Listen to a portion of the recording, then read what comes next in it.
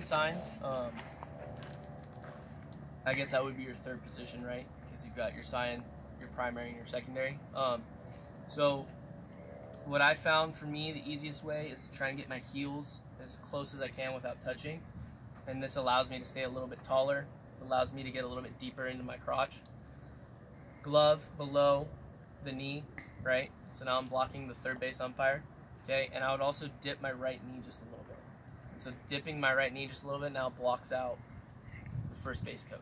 And so from here, I can now give signs, right? Whatever your pump system is or whatever your sign system is. But the biggest thing is being tight, close to our crotch. I found, like I said earlier, that the right knee down, with the left knee slightly up, using your glove to protect everything else, helped out a lot in terms of giving signs. And then, like Coach said earlier, setting up, as long as it's consistent, it makes it extremely difficult to pick signs.